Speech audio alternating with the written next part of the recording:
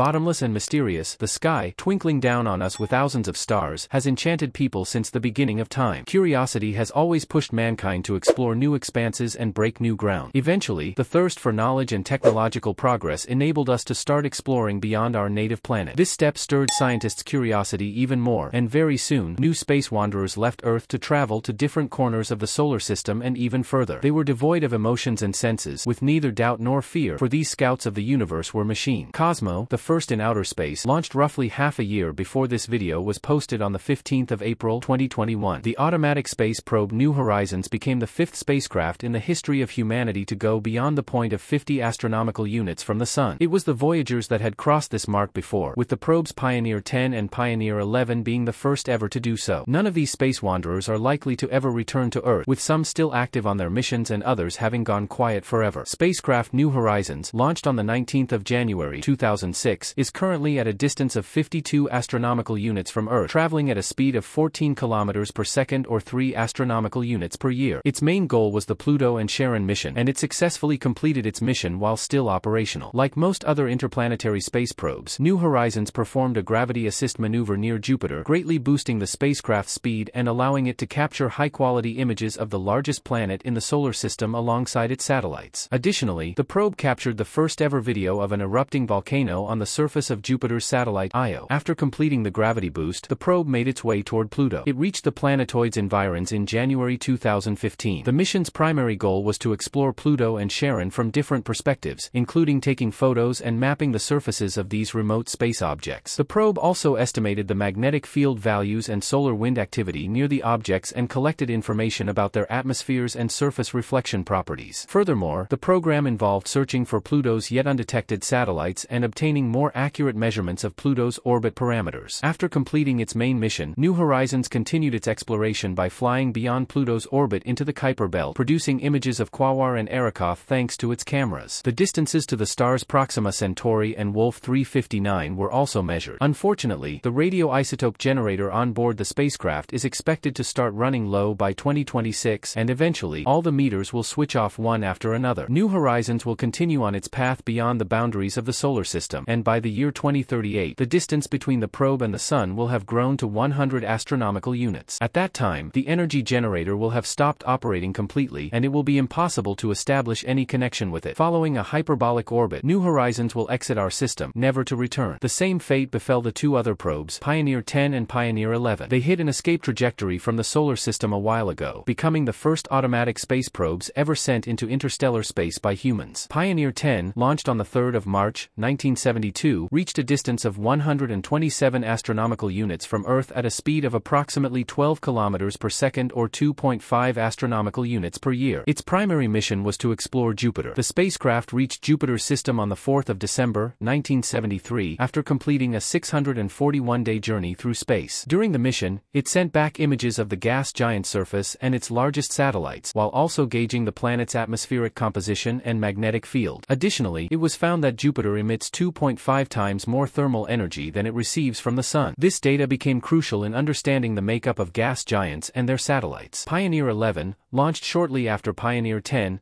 passed Jupiter before targeting Saturn. The spacecraft's scientific instruments gauged Saturn's magnetic field, and its cameras took numerous snapshots of the planet's surface, rings, and two of its satellites, Titan and Mimas. Currently, the distance between Pioneer 11 and the center of our solar system is around 106 astronomical units. Unfortunately, both Pioneer 10 and Pioneer 11 are no longer operational. The last signal from Pioneer 10 was received in 2003, and the last signal from Pioneer 11 was received in 1995. Both probes are now rapidly moving beyond the solar system's boundaries. Voyager 1, launched on the 5th of September, 1977, has traveled 154 astronomical units from Earth at a speed of around 17 kilometers per second or 3.6 astronomical units per year. Its primary mission was to explore Jupiter and Saturn. The contributions of Voyager 1 to solar system exploration are immeasurable. Thanks to this probe, several new Jupiter satellites were discovered, along with the planet's ring system. Voyager 1's cameras captured volcano eruptions on Io and provided evidence that Jupiter's Great Red Spot is an enormous storm. After crossing Neptune's orbit, the probe sent back a wealth of data on interstellar plasma. Voyager 1 left both the Kuiper belt and the heliopause behind long ago and is now rapidly crossing the solar system's scattered disk, making its way toward the inner boundary of the hypothetical Oort cloud. It holds the title of the most distant and fastest man-made object in space. Voyager 1 will take about 30,000 years to cross the Oort cloud, and 10,000 years later, it will fly by the star Gliese 445 at a distance of 1.6 light-years, eventually becoming lost in the infinite depths of outer space. Voyager 2, launched on the 20th of August, 1977, is a twin of Voyager 1. It had Saturn, Uranus, and Neptune as its targets, while also approaching Jupiter for a gravity boost. The images taken by Voyager 2 allowed scientists to hypothesize the existence of subsurface oceans on Ganymede and Europa. Upon reaching Saturn, Voyager 2 measured the planet's temperature and magnetic field, discovering several new satellites. The probe then proceeded to Uranus and Neptune,